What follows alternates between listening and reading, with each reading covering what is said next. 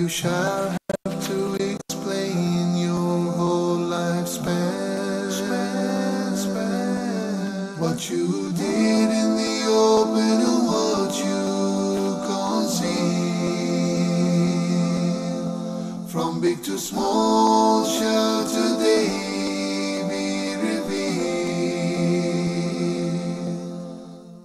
إن الحمد لله نحمده ونستعينه ونستغفره ونعوذ بالله من شرور أنفسنا ومن سيئات أعمالنا من يهده الله فلا مضل له ومن يضلل فلا هادي له وأشهد أن لا إله إلا الله وحده لا شريك له وأشهد أن سيدنا ونبينا محمدا عبد الله ورسوله.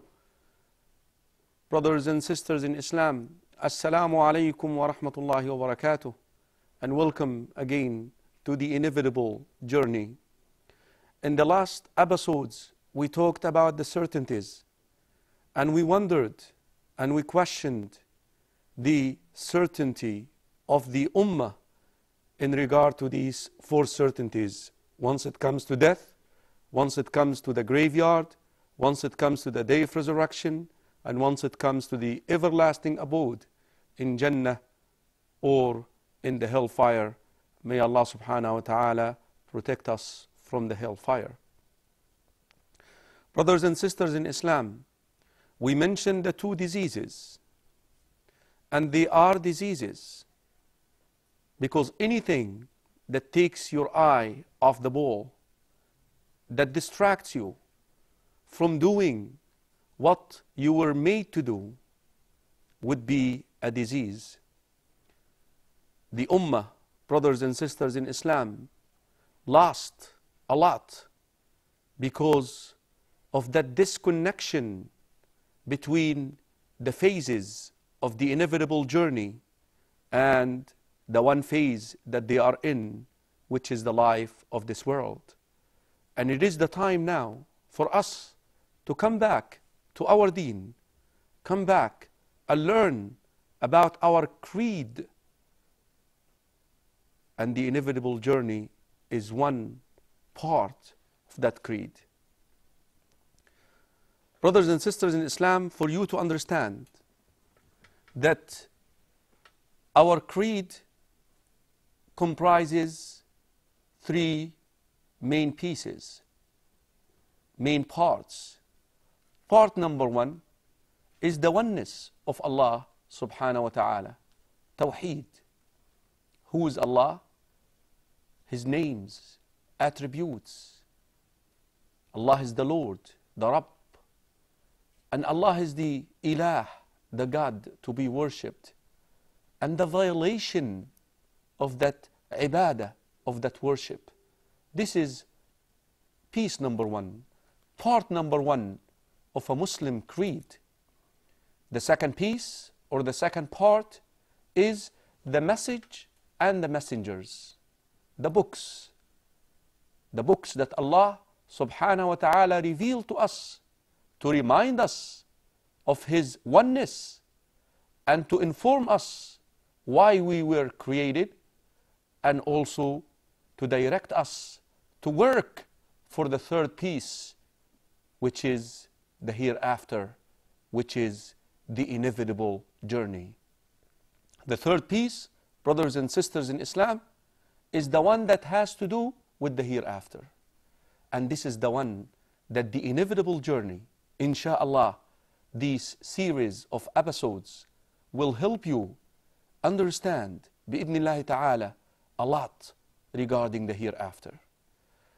I just wanted you to learn and know that this has been the approach and the methodology of the Prophet sallallahu alaihi wasallam regarding educating the first generation of Muslims.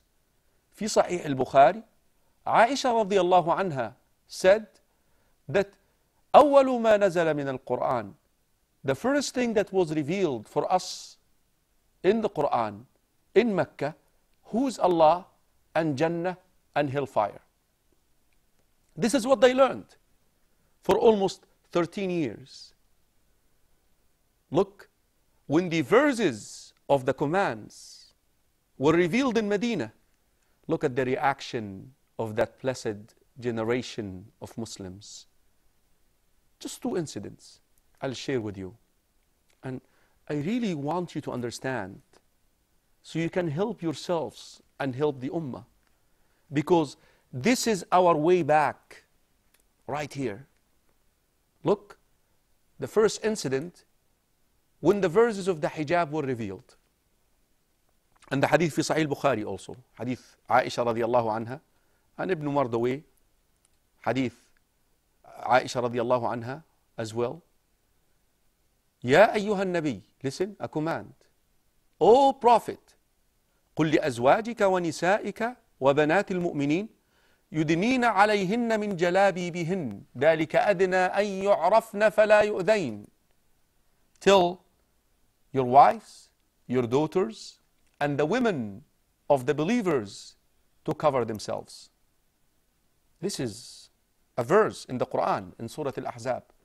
Look at the reaction of the women who were taught the creed earlier in Mecca.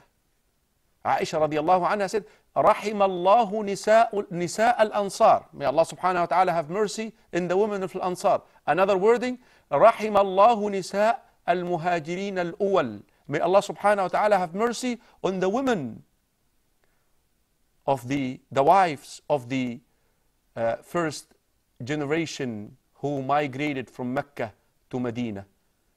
They were wearing something called mintaq, or extra clothes on them. They tore it and they covered themselves immediately. Because they know who is Allah. They know that when Allah subhanahu wa ta'ala is to command something, that command must be met with, we hear and we obey. And that's the one difference between us. Go now to, and I'm not being negative or nagging, go now to a sister and tell her to put her hijab on. She's going to say, no, let me wait until I get married. Let me wait until I... No, that's the one difference. Because the creed, the knowledge regarding Allah subhanahu wa ta'ala, regarding the message and the messengers, regarding the hereafter, they knew that if you disobey Allah subhanahu wa ta'ala, that graveyard will be a bit of fire. The standing in the day of resurrection will be painful, and the abode will be the hellfire. And they knew that the reward of the obedience to Allah subhanahu wa ta'ala would be a garden underneath the ground, a comfortable standing in the day of resurrection, and everlasting abode in Jannah. That's what led them to work, sister, brother, because they had a visualization of the inevitable journey. Look at one of the companions, beautiful hadith, في صحيح Muslim, حنظلة ابن أسيد رضي الله عنه. Famous hadith that known in the Sunnah, نافق حنظلة. You know why Hanzala thought that he is a hypocrite? Why? Because once he is with the Prophet sallallahu alaihi wasallam, the Prophet sallallahu alaihi wasallam would describe to him Jannah and Nar. Look what he said. كأننا نراها رأي عين. We believe in it so much like we see it with our own eyes. We see ourselves in Jannah and we see ourselves in the hellfire. The way that he describes it to us, sallallahu ala Muhammad. And once he's away from the Prophet sallallahu alaihi wasallam, he sees himself a little bit busy with this world. حتى إذا خرجنا من عنده. Once we leave him, then we start mingling with our wives and with our children. This is dunya. No, that's why he thought he's not doing enough. The same exact thing. The hereafter, if you learn about it, will be a powerful charge that will charge all of you, motivate all of you to work for Allah subhanahu wa ta'ala and work to spare yourselves. The other incident, and I was reading lately that in America, in the 1930s, more or less, they invested somewhat $80 million. 1930, $80 million is a lot of money. You know to do what? To stop people from drinking alcohol. This is before the lobbying for alcohol started, but once America was... So now, what happens?